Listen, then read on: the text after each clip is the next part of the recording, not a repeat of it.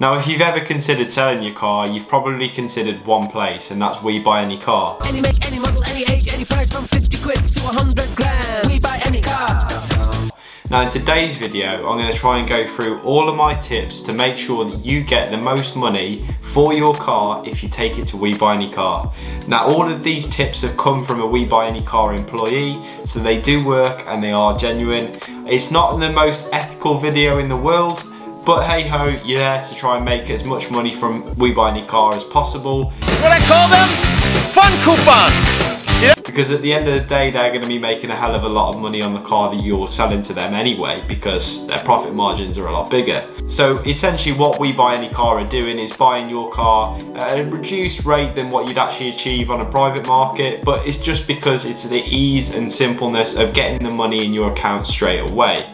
The way that they make their money is that they're actually supplying other trade dealers and also private sales as well, and they'll charge a markup on the car that you sell to them. Now, the first and most interesting tip on this list is actually to own 2 keys. Now, you might not think that's something special, but basically Webuyanycar are going to pay up to £200 or knock off £200 if you've only got 1 key. So if you've got the 2, that's really, really good news. But if you only have the 1 key, and most people do actually only have the 1 key because someone ends up losing the second or the spare one. If you go onto eBay, you can actually buy the same key for about £15 and it will be uncoded, so it won't work to your car unless you get it coded, which costs somewhere about £150 at some places.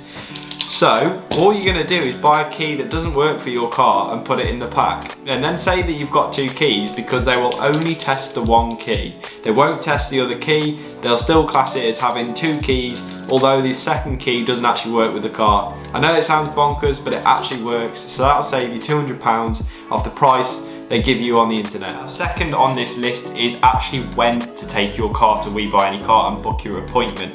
Because at that appointment, they're going to have a look around the car and they're going to try and notice any scuffs, any chips, or any blemishes in the paintwork.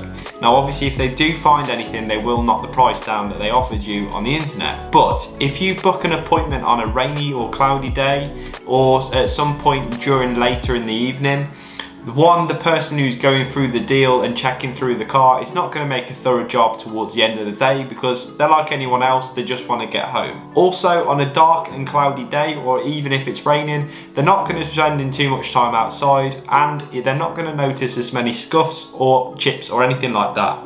So it definitely pays dividends to make sure that you visit Webuyanycar on a rainy, cloudy day and later in the evening. Do not book a morning appointment, because they're far more likely to see things and also probably be more proactive about their work. So this could save you an extra couple of £100. So this third one is really unethical and I kind of don't agree with it at all. But if you can get the car there and it doesn't have a working gearbox, Webuyanycar will still buy your car.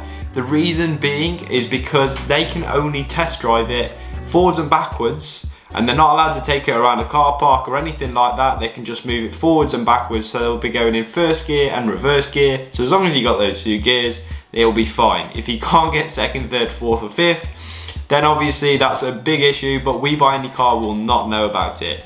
So they effectively will buy a car with gearbox problems, no problem at all.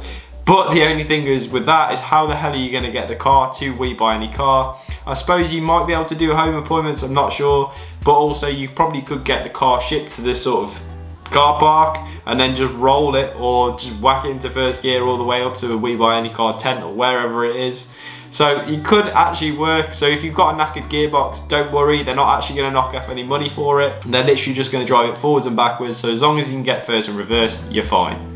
A great success! So the fourth thing to know is Webuyanycar won't give you more money for having good or new tyres on your car. So as long as they're just above the legal limit of 1.5mm of tread, they will still give you the amount of money they show you on the screen. So providing they're legal, it's absolutely fine. Just make sure that you don't buy new tyres and pop them onto the car. Just go to Webuyanycar, providing they're legal, and they'll still give you the amount shown on the screen. So the fifth and final tip is Webuyanycar, if they notice any lights on the dashboard, they will not buy the car.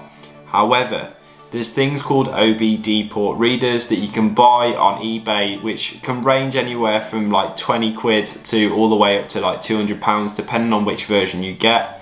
And if you plug that into your OBD port on your car, you can actually clear all the fault codes, so that every time you turn the car on, it then reinitiates sort of the driving and then turns those codes off initially until they become a problem again. So what you can actually do is get rid of those problems altogether, take it to Webuyanycar, and obviously let them turn the car on. And because it hasn't moved, the likelihood is no lights will show on the dashboard, but obviously as soon as they move the car a decent distance, lights may reappear. But because they can't test drive the car and they can only go forwards and backwards, they're not going to take it on a test drive, so they will not find the lights on the dashboard. But bear in mind that when you do take your car to Webuyanycar, first thing they will do is make you start the car up and let it run whilst the whole time they're talking to you. So it could be anywhere between 5 minutes and half an hour, you just don't know. But it just to be bearing in mind, if the lights do come on, if you've reset it before, within about 5 to 10 minutes, Webuyanycar won't buy the car. But that is your best bet if you have any lights on the dashboard, is just to clear them with this OBD port reader off eBay, and then happy days, because they're none the wiser and they'll still give you the amount shown on the internet. If you've made it this far in the video, thank you so much for watching, really do appreciate it. There is actually a bonus tip, and it's the best one on the list. Now, if you don't have a spare tyre or a space saver in the boot of your car, the likelihood is they're actually going to knock off £200 from that price on the screen again.